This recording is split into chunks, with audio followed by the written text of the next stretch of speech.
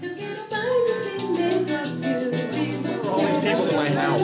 What's going on here? Oh, that's right. We know these people. I forgot. Are these friends of yours? Friends of ours. Teachers. They're the best company. They're the best fun. You just invite a bunch of people, and it spontaneously turns into a party. They bring their instruments. As long as you feed them, you get music. If you feed them, that's like I do. The starving artist is not a myth. It's a real thing. I'm telling you now. If you feed them, they'll show up and they'll play, and it'll be great. So check it out. Stick around. My parents, they took me to Austria, Vienna, and I got a scholarship from Vienna State Conservatory.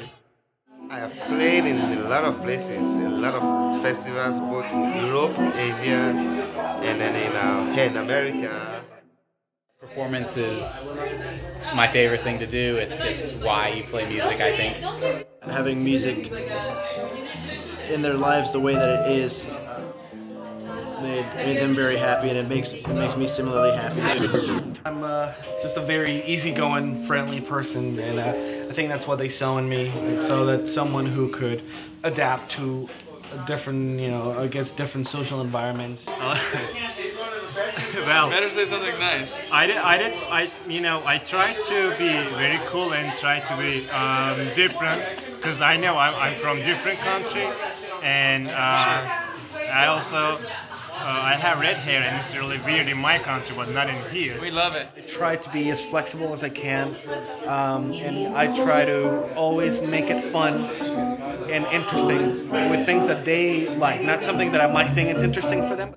Of course, I try to make sure that they're having fun while we do it. So if they have other songs and bands and artists they're interested in, we'll try to learn songs that they like to play, but we're also going to learn the fundamentals and basics of their instrument. I like to get people playing songs that they like as soon as possible. It's fun building a nice musical platform for younger students. Obviously a younger student isn't going to understand what an inversion is right away, but they might understand that a major third will sound a lot happier than a minor third. Some like R&B, some like like country, some is like finger picking, some is like raw. So in this situation I have to listen to different artists to give them what they want, because that will motivate them into learning more about the guitar. It's tough to get them interested in music and doing something specific.